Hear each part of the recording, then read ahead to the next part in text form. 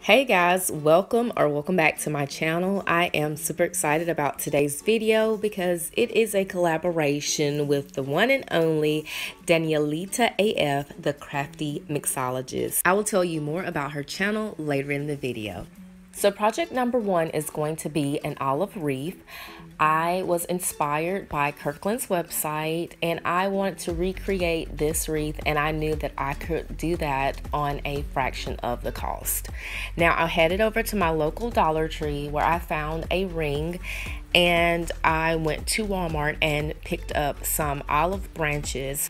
The inspiration that I saw was a single wire ring, so I knew that I would have to cut the outer ring off. Now, if you choose to recreate this project as well, be mindful that there are some sharp parts that are left behind that may cut you. I knew that I probably would use this ring later for another project, so I didn't want a permanent hold, but I went in with the olive branches and I kind of bent them just a little bit to give me more support when attaching them to the ring, if that makes sense. I put a tiny bit of hot glue at the end where I had the point, and I used some jute string and I wrapped it around. I did that for each set of branches.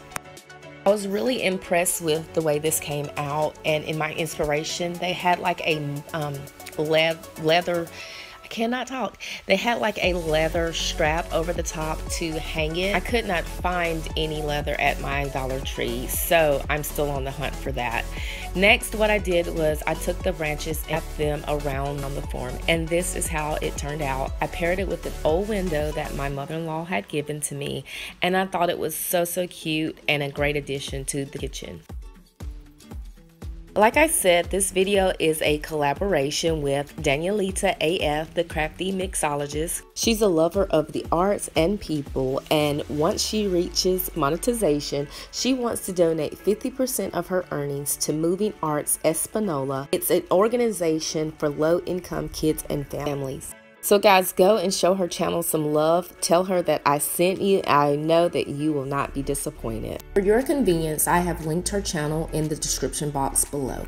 I've seen a lot of botanical prints recently, and I want to recreate them. So I headed back over to my local Dollar Tree, picked up 3 8x10 frames, took them apart, and gave them a makeover. Using some Waverly chalk paint and the color moss, I painted all 3 of my picture frames. Now you guys know that I'm not a heavy distresser, but I did do a little distressing with a Waverly chalk paint in the color plaster. Guys, this plaster paint has become my new favorite color, and I just love the way it looks with the distressing as well as just as a base paint. So again, I'm not a light distresser, nothing against anyone who loves a heavy farmhouse look. It's just not my style, and I do like a teeny bit of it. So what I did was I tapped my brush in the paint, I dipped my paintbrush in the paint, tapped it on the paper towel, and this is how it came out. I love how it accentuated those raised pieces on this picture frame.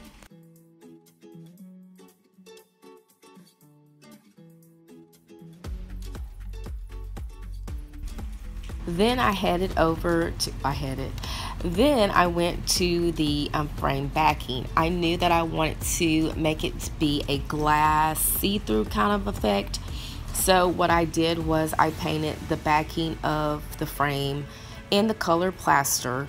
I gave this about 2 good coats of chalk paint. I let it dry. Key to this, guys, if you choose to do this, let it dry flat, because once I started putting that chalk paint on it, it did start to curl up a little bit. So I laid it flat as possible and I let it dry thoroughly. Once it was dry, I noticed that you could see where the backing of the stand was attached. So I also did not paint the stand because I was very unsure if I was going to stand them or not. Now, I had to go in and I had to strategically place the leaves over the places where the stand attachments were shown. I hope that makes sense. You'll see here. Going in with some hot glue, being very careful to not burn myself. I covered those pieces very carefully because I thought I was just applying these down randomly, but apparently I wasn't. My eyes took towards the shape of the leaf, and so here it is.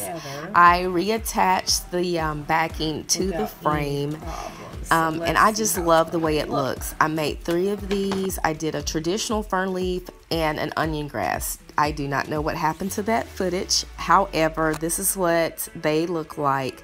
I didn't like the onion grass as much, so you guys will have to tell me. Did not make the shelf tryouts, but this is what they look like on my shelf.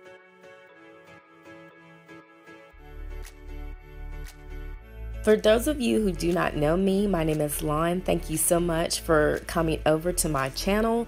Here I create affordable DIYs, and I love doing them on a budget. If you're just stopping by and you like what you see, I hope that you would consider subscribing to my channel. For all of those who've already been living life with Lon, don't forget to like this video because it helps my channel, and hit your post notification bell so you don't miss an upload from me. So you guys know that I'm a sucker for a good wall decal or a sticker. I found this sticker at my Dollar Tree, and I went in with love signs from Valentine's Day. I had previously distressed it, but I liked the way it looked, so I didn't use it. So I went in with some Waverly chalk paint in the color plaster. I went in with some painter's tape because sometimes I can get things a little bit crooked, and I wanted to make sure that this sticker would stay in place during application. And as I started to make this sign, I thought of my mother-in-law, who loves to bake and who loves farmhouse decor. So I said that I would make this piece for her.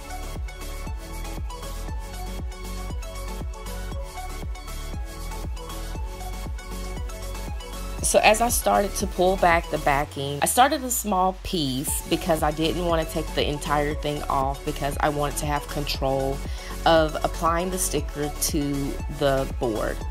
It went on the board really evenly. It was very smooth, and I was pleased with the outcome.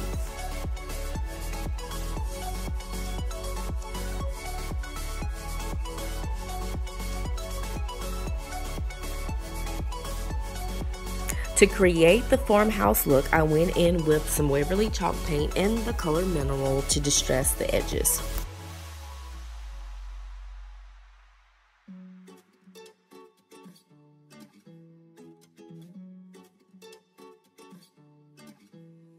Here you can see I was super afraid to put too much distressing on it, and I finally said, you know what, just go for it. It's not gonna go in your house. Distress to your heart's desire. So I did, and again, I think it was super cute.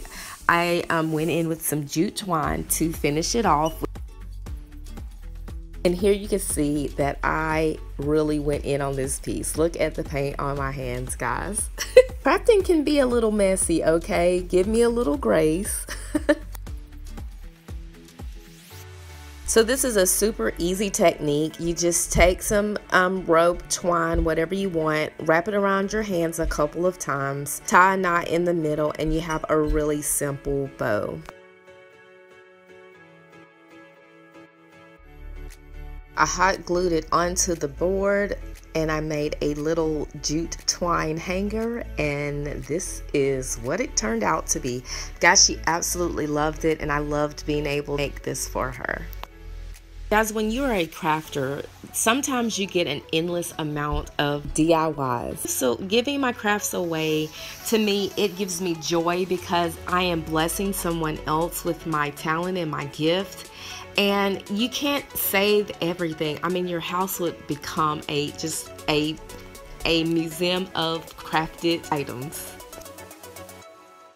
Okay guys, if you stuck with me to the end, thank you so much if you are still here. And this is our final DIY. I headed over to the Dollar Tree. I grabbed one of those little trinket boxes and some silver metallic paint because I wanted to make a recipe box to go with the cute little sign that I just made my mother-in-law. And to spare you of the boredom of me painting, I'm going to speed this thing up.